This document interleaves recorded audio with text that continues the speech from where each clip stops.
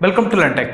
இன்னைக்கு நம்ம இந்த வீடியோவில் எதை பற்றி பார்க்குறதா இருந்தோம்னா வெதர் ஃபோர்காஸ்டிங் எப்படி ஒர்க் ஆகுது, அதாவது வானிலை அறிக்கை அவங்க எப்படி சொல்கிறாங்கிறத பற்றி தான் இன்றைக்கி நம்ம இந்த வீடியோவில் பார்க்கலான்னு இருந்தேன். பட் அதை பற்றி நான் சர்ச் பண்ணி பார்க்குறப்போ அது ஒரு மிகப்பெரிய டாப்பிக்காக இருக்குது. அதை ஒரே வீடியோவில் என்னால் சுருக்கி கொண்டு வர முடியல. அதுக்காக தான் இந்த வெதர் சீரியஸ். இந்த வெதர் சீரியஸில் நாம் வெதரை பற்றி கம்ப்ளீட்டாக நம்ம தெரிஞ்சுக்க போகிறோம். அதாவது மழை எப்படி உருவாகுது, புயல், சூறாவளி, இடி, மின்னல் இதெல்லாம் எந்த சுச்சுவேஷனில் உருவாகும், அதெல்லாம் எப்போ வலுவிழக்கும் அதை பற்றி பார்க்கலாம். அது மட்டும் இல்லாமல் கடல் நீர் ஏன் உப்பாக இருக்குது, வானம் ஏன் நீல நேரத்தில் காட்சியளிக்குது, இந்த மாதிரி மேலும் பல தகவல் தான் நாம இந்த சீரீஸ்ல பார்க்க போறோம். அதில் முதல்ல இன்னைக்கு நம்ம இந்த வீடியோவில் எதை பற்றி பார்க்க போறோம்னா வானம் ஏன் நீல நேரத்தில் காட்சியளிக்குது. இதுவே காலையில் சூரியன் உதிக்கும் போது சரி, சூரியன் மறையும் போது சரி, அந்த நேரத்தில் பார்த்தீங்கன்னா ஸ்கை ஒரு ரெட்டிஷ் கலர்ல இருக்கும். இதுக்கு காரணம் என்னங்கிறத பற்றி தான் இன்னைக்கு நம்ம இந்த வீடியோவில் டீட்டெயிலாக பார்க்க போறோம். பூமிக்கு இயற்கையாகவே கிடைக்கிற ஒன் ஆஃப் த முக்கியமான லைட் சோர்ஸ் பார்த்தீங்கன்னா சூரிய ஒளி தான். ஒரு சூரியன்லேருந்து சூரிய ஒளி பார்த்தீங்கன்னா இந்த மாதம் பூமி வந்தடையும். சூரியன்லேருந்து வெளிப்படுற அந்த கதிர்வீச்சை நாம் எலக்ட்ரோ மேக்னெட்டிக் ரேடியேஷன் சொல்கிறோம். அதை நம்ம எலக்ட்ரோ மேக்னெட்டிக் ஸ்பெக்ட்ரம் பார்த்தோம். மொத்தம் 7 விதமான ரேடியேஷன் இருக்குது. அது இதெல்லாம் பார்த்தீங்கன்னா radio waves, microwaves, infrared, visible light, UV rays, X-rays and gamma race. இதில் முதல்ல அந்த 4 ரேடியேஷன் நம்ம நான் அயனைசிங் ரேடியேஷன் சொல்கிறோம். அதுக்கப்புறம் அந்த 3 ரேடியேஷன் பார்த்தீங்கன்னா அயனைசிங் ரேடியேஷன் சொல்கிறோம். இதில் வெளிப்படுற அந்த கதிர்வீச்சு பார்த்தீங்கன்னா இப்போ சூரியன்லேருந்து மற்ற கோள்களுக்கும் போகும். அதே மாதிரி பார்த்தீங்கன்னா பூமியை நோக்கி வரும். பூமியை நோக்கி சுற்றி பார்த்தீங்கன்னா நமக்கு வளிமண்டலம் இருக்கும். அந்த வளிமண்டலம் என்ன பண்ணுன்னா இந்த அயனைசிங் ரேடியேஷன் பார்த்தீங்கன்னா அங்கேயே பிளாக் பண்ணிடும். இது நான் அயனைசிங் ரேடியேஷன் மட்டும் தான் உள்ள அலோ பண்ணும். இந்த நான் அயனைசிங் ரேடியேஷனில் விசிபிள் லைட் தவிர மீதி இருக்க அந்த 3 ரேடியேஷன் பார்த்தீங்கன்னா அது ஒரு இன்விசிபிள் ரேடியேஷன். அது மனிதரோட கண்களுக்கு தெரியாது. இப்போ விசிபிள் லைட் எடுத்துக்கலாம். இந்த விசிபிள் லைட் பார்த்தீங்கன்னா மொத்தம் 7 விதமான கலர்ஸ் வெளிப்படும். இதுதான் நமக்கு வானவில் ஒரு பிரபோ 7 விதமான கலர் தெரியும். அந்த 7 கலர் தான் இந்த சூரியன்லேருந்து பார்த்தீங்கன்னா வெளிப்படும். அது எதில் பார்த்தீங்கன்னா அதை விப்ஜியர் அப்படின்னு சொல்லுவோம். அது பார்த்தீங்கன்னா violet, indigo, blue, green, yellow, orange, red இந்த 7 விதமான கலர் தான். இந்த 7 விதமான கலரை நம்ம வேவ்லென்த் ஃப்ரீக்வன்சியை பொறுத்து வகைப்படுத்தலாம். ஃபர்ஸ்ட் வேவ் அப்படின்னா என்ன, வேவ்லென்த்னா என்ன, ஃப்ரீக்வன்சி என்ன பற்றி தெரிஞ்சுக்கலாம். ஒரு லைட் பார்த்தீங்கன்னா நமக்கு இந்த மாதிரி அலைவடிவத்தில் தான் இருக்கும். அதனால பார்த்தீங்கன்னா நம்ம வேவ் அப்படி சொல்கிறோம். அந்த வேவோட மேல் புறத்தை நம்ம கிரஸ்ட்னும் கீழ் புறத்தை பார்த்தீங்கன்னா த்ரோடும் அப்படி சொல்கிறோம். ஒரு கிரஸ்ட்டுக்கும் இன்னொரு கிரஸ்ட்டுக்கும் இடைப்பட்ட தொலைவு தான் நம்ம வேவ்லென்த் சொல்கிறோம். அது கிரஸ்ட்டுக்கும் இருக்கலாம், அல்லது ஒரு த்ரோக்கும் இன்னொரு த்ரோக்கும் நடைபெற்ற டிஸ்டன்ஸாக வேவ்லென்த் கூட சொல்லலாம். இதில் ஃப்ரீக்வன்சின்னு எதை சொல்கிறோம்னா ஒரு செகண்டில் எத்தனை அலைகள் உருவாகுதோ அதுதான் பார்த்தீங்கன்னா ஃப்ரீக்வன்சி சொல்கிறோம். ஸோ இந்த மாதிரி வேவ்லென்த் அண்ட் ஃப்ரீக்வன்சியை பொறுத்து நம்ம இந்த விசிபிள் லைட்டை நம்ம 7 வகையாக வகைப்படுத்துகிறோம். விப்ஜிஆரில் இருக்க அந்த 7 கலரை நாம் மிக்சர் ஆஃப் ஆர்ஜிபி அப்படின்னு சொல்லலாம். ஆர்ஜிபிங்கிறது ரெட், கிரீன், ப்ளூ. இதோட மிக்சரை நான் வச்சு நம்ம எந்த ஒரு கலரையும் உருவாக்க முடியும். சூரிய ஒளி ஒயிட்டாக இருக்கிறதுக்கான காரணம் என்னன்னு பார்த்தீங்கன்னா இதுதான். சூரியன்லேருந்து ஒளிப்படுற அந்த விப்ஜிஆரில் இருக்க அந்த 7 கலரையும் நாம் ஒன்றா நினைச்சோம்னா நமக்கு கிடைக்கிற லைட் பார்த்தீங்கன்னா ஒயிட் கலரில் தான் கிடைக்கும். அதனால தான் அந்த சூரிய ஒளி பார்த்தீங்கன்னா ஒயிட் கலரில் இருக்குது. சேம் இதே மாதிரி தான் இந்த விப்ஜிஆர் தான் நம்ம மிக்சர் ஆஃப் ஆர்ஜிபின்னு சொல்கிறோம். சூரியன்லேருந்து இந்த ஆர்ஜிபி தான் வெளிப்படும்.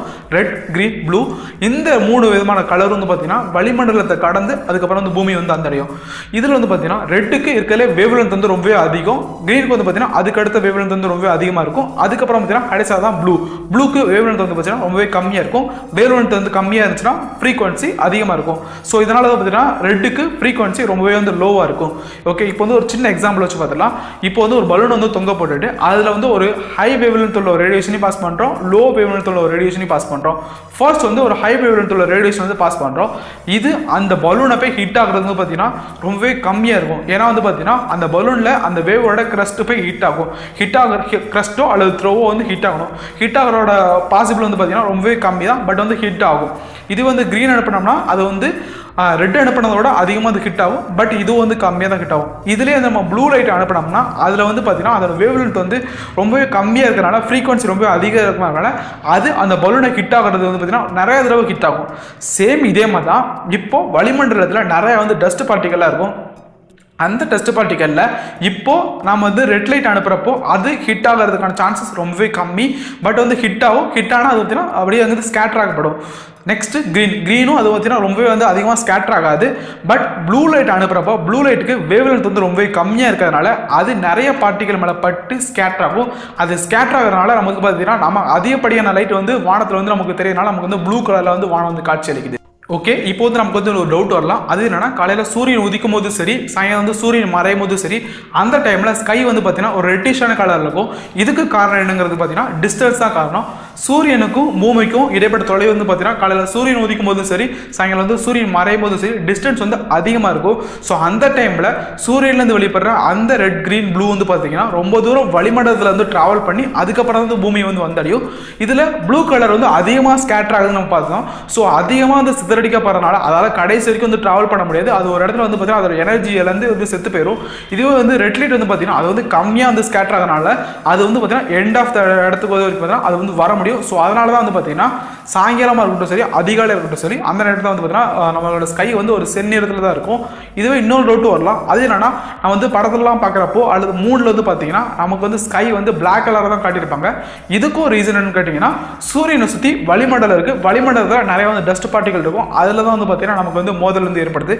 பட் மூணில் எந்த ஒரு வளிமண்டலமே கிடையாது. அது வந்து டஸ்ட் பார்ட்டிகல் இல்லாதனால இந்த ரேடியேஷன்லாம் எதுவுமே வந்து மோதாமல் இருக்கிறனால ஜஸ்ட் வந்து பாஸ் ஆகிறதுனால நமக்கு மூணில் வந்து பார்த்தீங்கன்னா ஸ்கை வந்து பிளாக் கலரில் தான் தெரியும். ஓகே, ஒரு கன்க்ளூஷன் வருவோம். வானம் வந்து ஏன் வந்து நீல நிறத்தில் இருக்குன்னா அதுக்கு காரணம்னா சூரியன் வெளிப்படுற அந்த கதிர்வீச்சு வந்து பார்த்தீங்கன்னா வளிமண்டலத்தில் வழியாக வந்து பூமி வந்து வந்தடையும். அதில் விசிபிள் லைட்டை தவிர மீதி எந்த ரேடியேஷனும் மனிதர்களோட கண்களுக்கு வந்து தெரியாது.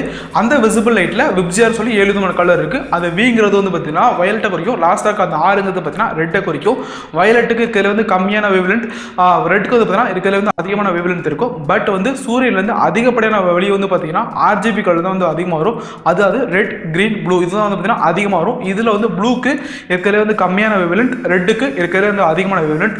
இப்போ இது வந்து வளிமண்டலத்தில் வழியாக ட்ராவல் பண்ணி பூமிக்கு வந்து வரும். வளிமண்டலத்தில் நிறைய வந்து டஸ்ட் பார்ட்டிகல் இருக்கிறதுனால அதில் இந்த ரேடியேஷன் வந்து பார்த்தீங்கன்னா மோதுனால நமக்கு வந்து ஸ்கேட்டர் ஆகும்.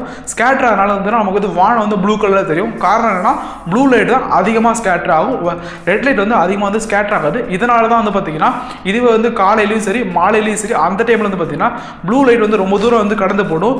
அந்த டைமில் நிறைய வந்து பார்த்தீங்கன்னா ஸ்கேட்டர் ஆகிறனால ப்ளூ லைட் வந்து ஒரு பாதி இடத்துல அதோட எனர்ஜி வந்து இழந்துடும். பட் வந்து ரெட் லைட் வந்து அதிகப்படியான தூரம் கூட போகும். ஏன்னா வந்து பார்த்தீங்கன்னா அது வந்து அதிகமாக வந்து ஸ்கேட்டர் ஆகாது. அதனால தான் காலையிலையும் சரி மாலையிலையும் சரி வானம் வந்து பார்த்தீங்கன்னா செந்நிறத்தில் இருக்கும். இதுவே மூணில் வந்து வளிமண்டலமே இல்லை. ஸோ அதில் வந்து எந்த ஒரு டஸ்ட் பார்ட்டிகளுமே இல்லாதனால அங்கே வந்து லைட் வந்து சிதறடிக்கப்படுறாரு. இப்போ இன்னொரு டவுட் வரலாம், ஏன் வந்து வானம் வந்து வயலட் கலர் வந்து தெரியலன்னு சொல்லலாம். ஏன்னா வந்து பார்த்தீங்கன்னா வயலட் தான் இருக்கிறது வந்து கம்மியான வேவ்லென்த் சொல்லியிருந்தேன் ப்ளூவோட. பட் வந்து ப்ளூ வந்து இருக்கிற காரணம் என்னன்னு பார்த்தீங்கன்னா சூரியன்லேருந்து அதிகமாக வந்து பார்த்தீங்கன்னா ப்ளூ லைட் தான் வரும் கம்பேர் டு வயலட். ஒருவேளை வந்து பார்த்தீங்கன்னா பூமிக்கு வந்து பார்த்தீங்கன்னா வயலட் வந்து எந்த அளவுக்கு வருதோ அதே அளவுக்கு தான் ப்ளூ வந்துச்சுன்னா கண்டிப்பாக வந்து பார்த்தீங்கன்னா வானம் வந்து வயலட் கலர் தான் தெரியும். ஏன்னா வயலட் வந்து பார்த்தீங்கன்னா ப்ளூவோட வந்து வேவ்லென்த் வந்து கம்மி. வேவ்லென்த் வந்து ரொம்பவே கம்மியாக இருந்துச்சுன்னா அதிகமாக வந்து ஸ்கேட்டர் ஆகப்படும். பட் சூரியன் வந்து பார்த்தீங்கன்னா அதிகமாக வந்து ப்ளூ லைட் தான் வந்து எமிட் பண்ணுது. ஸோ அதனால தான் வானம் வந்து நமக்கு வந்து ப்ளூ கலரில் தெரியுது. மீண்டும் இது போன்ற ஒரு நல்ல வீடியோ சந்திக்கலாம். நன்றி, வணக்கம்.